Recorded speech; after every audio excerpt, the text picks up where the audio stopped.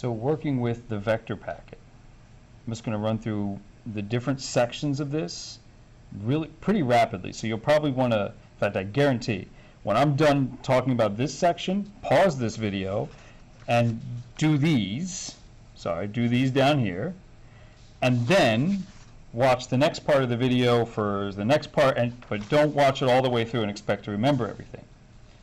So with this, with just identifying which vector these are, don't let the 0.3 here, for example, don't let that throw you off. It's going to be pretty obvious what these are if you know the following. This is 0 degrees. So my pencil is like a vector pointed at 0 degrees, that way. That means this direction, of course, hopefully, you recognize is 90 degrees. Straight up. So this is 90. And then I would move another 90 to here, and this negative x-axis, we'd say, is at 180 degrees. And then, if I add another 90, I'm going straight down. That is 270 degrees. And then I come back to 0 degrees, and when I do, I could also describe that as 360 degrees, that location. 0 degrees means I didn't go rotate at all. 360 means I rotated all the way around and got back to that. So keeping these in mind, any angle that is between 0 and 90 is going to be in here somewhere. So like C and B, I would expect them to have values that are between 0 and 90. Now, I would expect C to be much closer to 90 and B to be much closer to 0. So for example, look at angle. The problem one says find me the vector that's at 81.3. Well, I know that's less than 90 degrees, but it's awfully close to 90, and the only vector in that region is vector C. So I don't need to go with a protractor and measure that angle. I can, maybe you'd like. If you've never used a protractor, that might be a little bit challenging, but I can throw down a protractor and take in this case, they're all different by the way, but in this case, this one has a little hole down here. So I'm going to put that over the origin and line up these little lines here with the x-axis, and if I do that, in the neighborhood of 80 degrees is C. So that's the closest one to that measure. But you don't need to do that. Like for example, 98.7 degrees, that's a little past 90. Well, there's only one vector that's a little past 90, and that's D. When it says 45 degrees in the third quadrant, well, this is quadrant 1, this is quadrant 2, this is quadrant 3, and this is quadrant 4. And 45 degrees is halfway between 0 and 90. So it's going to split this section, this quadrant, in half. So I would expect 45 in the third quadrant to be I. Now, what about 81.3 in the second quadrant? That's going to be a little bit tricky. We're in the second quadrant. Now, when I give you an angle in a quadrant, that angle is always going to be to the x-axis, to this axis. So for example, 71.6 in the fourth quadrant, it's going to be in this quadrant down here, and the angle is going to go from here. So it's going to be 71.6 closer to 90, might look something like that. Just an estimate. But that is what 71.6 in the fourth quadrant. It is not, when I give you a quadrant, I'm not giving you this angle here to the y-axis, I'm giving you this one. It's not this, it's this. That's probably K, I'm guessing, by the way, right there. Okay, next page. And by the way, you should have a copy, there we go, an extra copy of that diagram to detach so that you don't have to flip back and forth all the time. So I have detached mine, and I have it handy here as I look at these next parts. So The magnitude of a vector is described by the length of the arrow, period, end of story. So when they say the magnitude of vector A, I just have to count the blocks. 1, 2, 3, 4, about 5 blocks to the end of that arrow. So I might say 5 units, blocks, however I want to go. So that's no big deal. Which vector has the largest magnitude? It's the longest arrow. Which is the smallest? The shortest arrow. What's more interesting is B, but instead of doing B for you, I'm going to do F. I'm going to say, what if I need the magnitude of F? So what if I want, and by the way, we would write that, since I'm handwriting it, I put a little arrow above it, and magnitude is indicated by these absolute value signs. So this is the magnitude of F. Well, if you look at F, I need the length of that arrow. To get it, I'm going to use the Pythagorean theorem. I'm going to use this side, right here, the over part, and this side, the up part, over, up, to get the hypotenuse. So this, for example, is going to be 1, 2, 3, 4, 5, 6, 7, 8 over. So when I look at that triangle, I'm going to draw it, I guess, up here. So the magnitude of F is going to be the hypotenuse. I know this is 8. I know this is, sorry, this right here is 1, 2, 3, 4. Now, Pythagorean theorem says this squared plus this squared equals this squared. Or, no, that means that the magnitude of that vector is squared, so that squared is equal to 8 squared plus 4 squared. I'm going to take the square root of both sides. So another way of looking at this is the magnitude of F is equal to the square root of 8 squared plus 4 squared. Pythagorean theorem. And I do that, and that will give me how long F is. So you're going to do a similar thing to find out B and H. That's why I say Pythagoras is your friend. Okay, try those. Now, moving on, adding vectors. So there, I want you to add vectors graphically. There's a couple ways we can do this. I'm going to do it both ways. So I'll do it once, and then I'll erase it, or maybe go in a different color, not sure. So we're adding B and C. So one method says to draw the first vector, B. So that's, let's see, over 3. So if you look at B, it's the one that is over 3, 4, 5, over 6, up 2.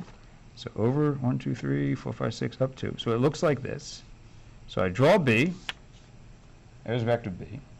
And now I draw C, but I start it as if my origin is here at the tip.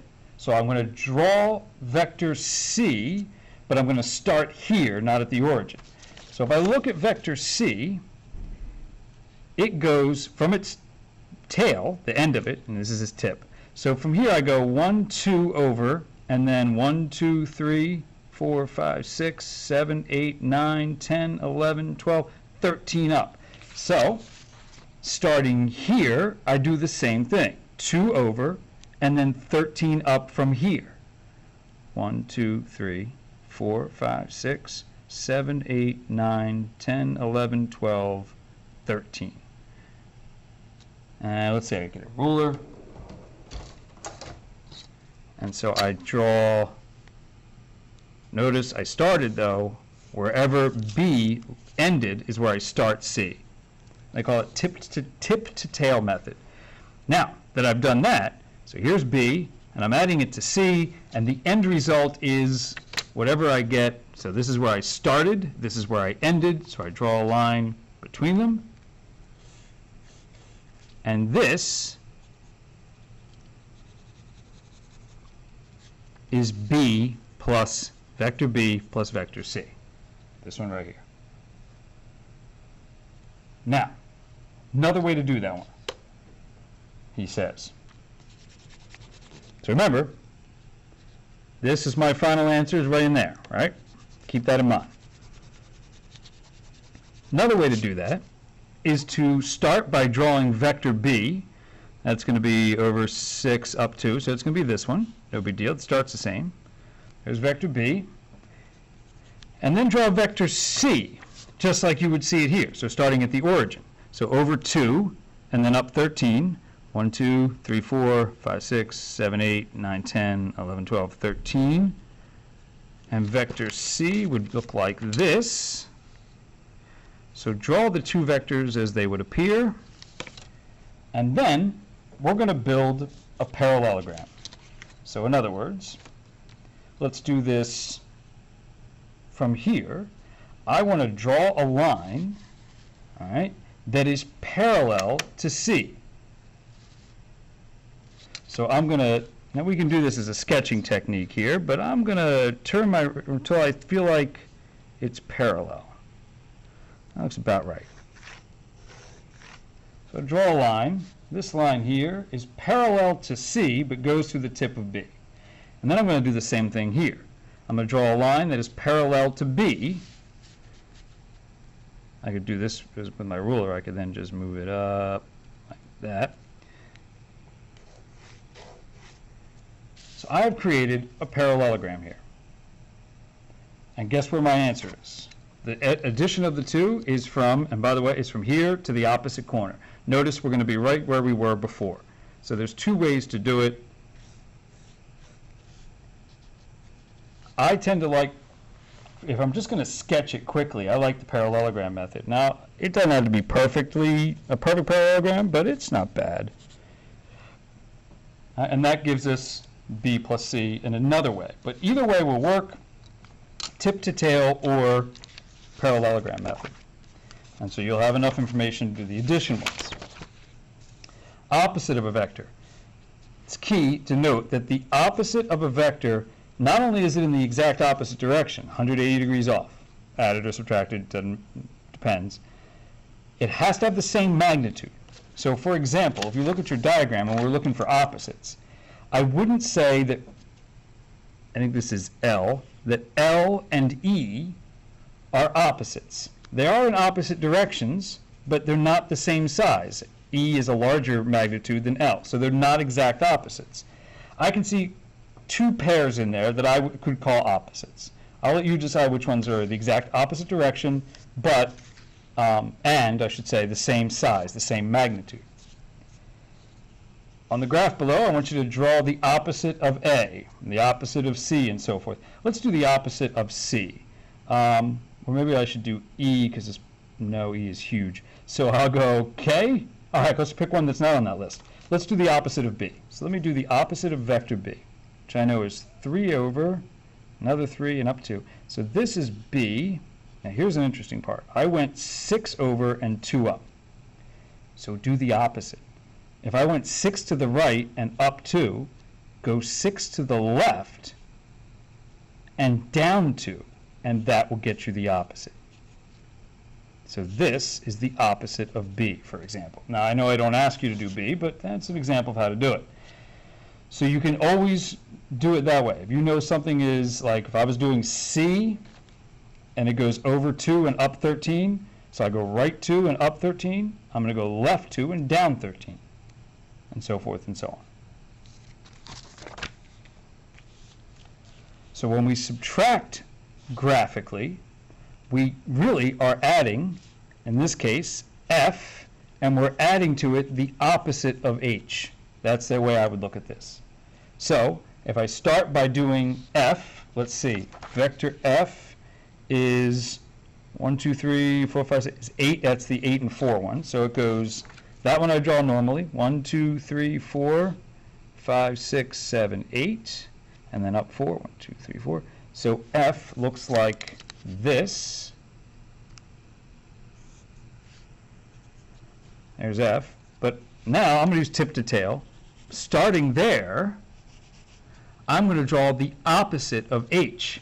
So H is left 3, 1, 2, 3, 4, 5, left 5, down 2. So H is left 5, down 2, or if you'd like, -5, -2, right? Because that's how you would do that in a coordinate system.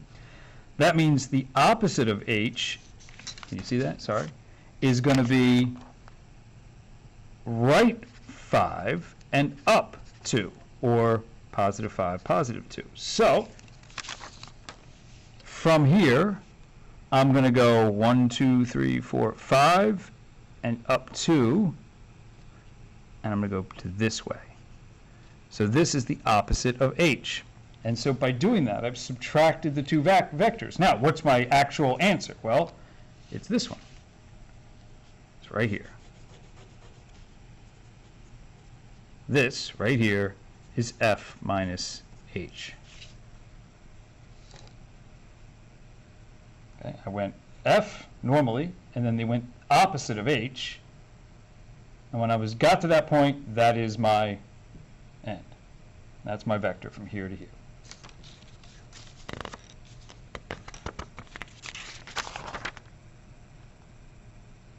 All right. I'm going to pause here, and we'll do a vector thing part 2, because otherwise this gets a little too long.